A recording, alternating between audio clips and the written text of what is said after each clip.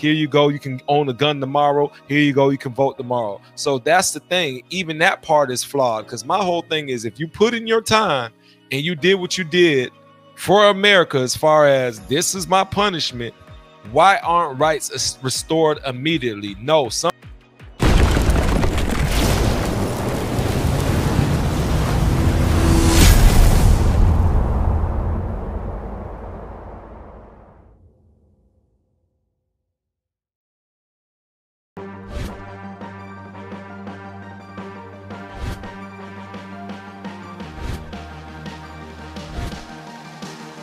This is Mr. Life coming to you from the coming to soon setup of a Red Chair Affair, where we're going to be talking love-ish. I'm going to be sitting down having a conversation with single women, married women, but they are all going to have one thing in common. They all going to be successful women inside their careers. First up the gate will be my wife. Yeah, you'll finally get to see the wife on camera. So you're going to see how we interact with each other. And I'm going to show the guys what a high value woman looks like. I'm not talking about her income. I'm talking about her lifestyle and the quality of woman that she is. So this is Mr. Life is Worth Living. Get ready for the Red Chair Affair, talking love-ish, coming soon to you. You see the setup coming along. We're going to have it ready to go for hear you all soon. So peace, get ready. I'm out.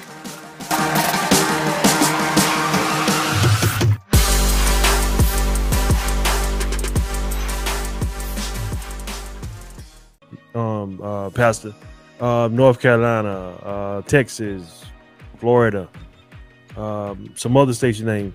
Those are all Republican-led states. With that being said, does the Republican offer more freedom than the Democratic Party, or does it? What are we saying here? Well, I guess I need to know, what does he mean by free? Because I'm like, this is America and ain't nothing free. Like, nothing is free in this country. There's a cost to everything. There's a fucking cost to freedom in this country. Let's just be honest. Yeah, because freedom is not free. Freedom comes with a cost. Freedom comes with the cost of being educated. I think a lot of people don't get that. If you want to remain free, you got to be educated. If you don't get your kids educated, your kids won't be free. What do you call education? Because some people will call what you call education indoctrination. I think it's a little bit of all of that, because there takes a form of indoctrination to make sure that your country stays a country. We can say what we want to, but if we don't believe in the land of the free and the home of the brave, we begin to fall apart. We begin to. I mean, well, if the land of the free and the home of the brave owns slaves, then there's already a contradiction in that fucking statement. I'm with you on that. You're right. But still, no, yeah, you're right. I'm with you. I cannot disagree with that statement you made. But just like I said, on some level, we still have to believe in that, or it all falls apart at some point in time. And I think that's where we stand right now, is that where America is battling to actually overcome the ills of the past and move into the future. And America doesn't know how to do that. Look at what happened to black people from the time that we became slaves until now. We've had like 6 name changes, right? We went from Africans to slaves to nigger to Negro to then we went to African American, then black. And colored, and then black, and now they calling us people of color. I don't know if y'all noticed the change, but in the last year they started calling us people of color now. So we are missing. That's still the same thing. No, well, it's actually weird, because that's saying that you have one definitive color, and the rest y'all fucking rainbow. Like, all of y'all fall up under these shades of colors. And minority is their biggest thing too. You know, well, they love that. But even then, like, minority is a relative term, because where you go, you become where you go. If you're not part of the majority, then you're a minority. So minority doesn't really make sense. Minority is a way they use it in business. Yeah, it's a way to minimize a group of people by literally calling them a minority when they're not a minority, right? Like, that's just it's just little subtle shit like that. Like, our refugees. Yeah, I mean, you're not from here. I get you. So back to you, Amari. When we say the word education, what does that mean to you at that point in time?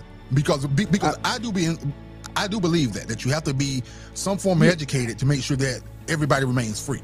I think they're taking that away, but I think so. So here's the thing, right? When you say education, there are various types of education, because you've got like skilled labor education, you've got your classical education, you've got your, a college level education. Like, it's just, there's different types of education. And then it's like, but in part of all the education at an early age, we get indoctrinated to believe that we live in the greatest country on earth. So that's every country. Do you think? No, I think if you living in, if you're living in like, what I don't country know, gonna say that? What country gonna You're say going you living in reality? Yeah, versus thought process and mindset. Your mindset should be you the best ever. That's why we have the Olympics. Yeah. So America can't be the America cannot be the land of opportunity if the other lands don't have opportunity, right? So no other country has a slogan "Land of Opportunity" but America. So just because we coined it first doesn't mean it's right. Some people can go over there like nobody's fucking. If I go to the Middle East, my opportunity can be oil. I might not be good at none of the stuff in America, but I can refine oil and become a technically, pioneer. If you want to look at the most people that migrate to the Middle East, they end up in slavery and typically come from India and like Pakistan, right? Like that's how that actually works. That's how that shit actually works.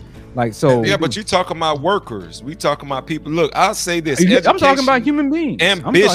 Ambitious. That's what I replace. You don't have to have education. America ambitious is walking from South America through Central America to come to America. You still over there. I'm back to America. If you in America, if you don't have education and you got to grind and you have ambition, you can get a lot done. Because there are a lot of people who don't have. You can be an OnlyFans star.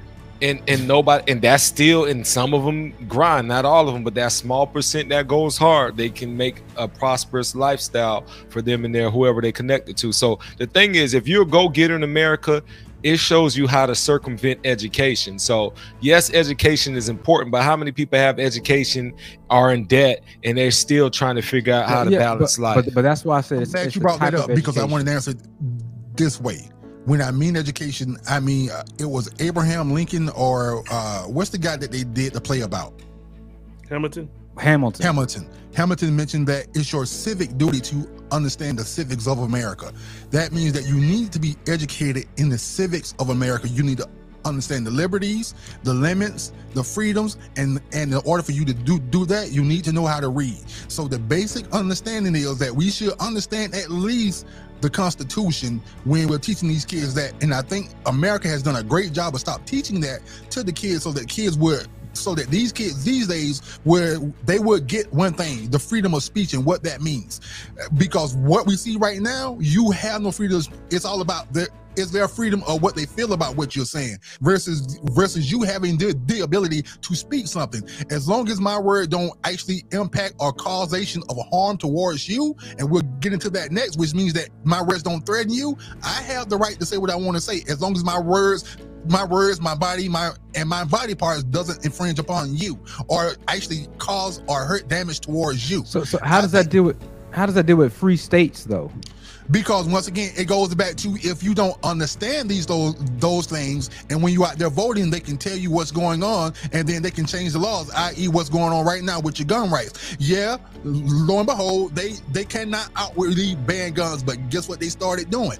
They started buying up all the guns and all the bullets, and they started passing more laws to say that, hey, these people can't get guns. These people can't get guns. If you have this, these people can't get. If you're black and you've been in jail, you can't own a gun too. Black people are the most ones that can't own guns. So I'm glad you brought that up. We've been to jail. Yeah. This was my question though, because I wanted to ask this earlier. So does every American citizen have constitutional rights?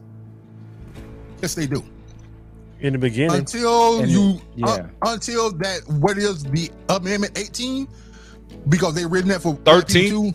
Yeah, the one where you go to jail and then they get 13th Amendment. Yes, they get 13. So yeah, that's my thing. They take it so away. How many people are convicted felons? Whether it's not just blacks, whites, blacks, and all that. So when you look at it, like there are still stipulations even to the Constitution. Everybody does not have constitutional rights, right? Because we're not even talking about. You might not have that one, but you still have constitutional rights. You still have the they eliminate more than one. You still have the freedom of speech.